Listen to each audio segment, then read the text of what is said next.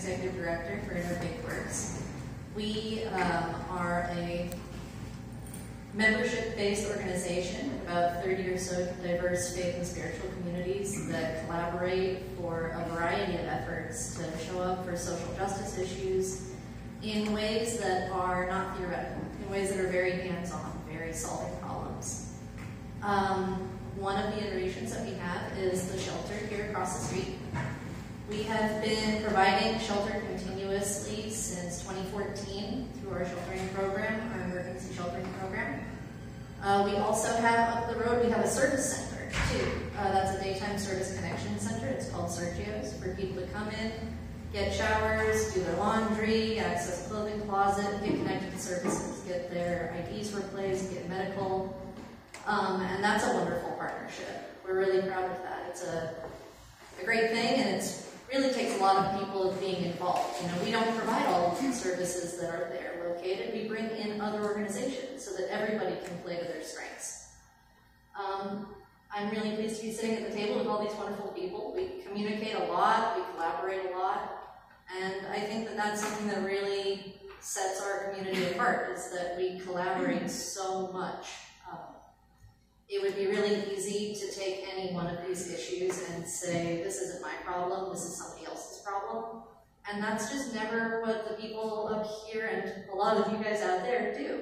You know, we find ways that we can all bring our skills and our efforts and our special areas of expertise and come together to solve the problem from each of our different lenses, from each of our different perspectives. And so start from the outside in, really on it, and get toward stuff that's best for everybody involved. So the shelter across the street is a 58-bed shelter. The average age of the person we serve is 49, which is pretty significant since the average life expectancy for somebody experiencing chronic homelessness is 47.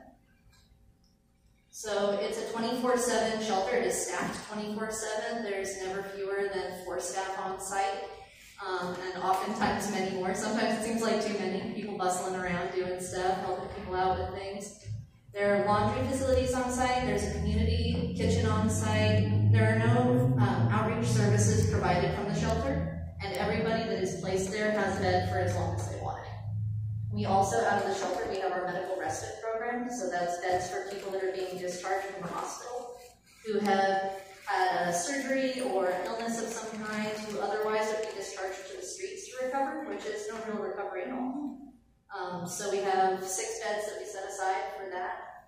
We allow pets, we allow couples to stay together, which is kind of unique in the sheltering world. And yeah, I think that's probably the end of my spiel about what we do. Who do I pass this back to?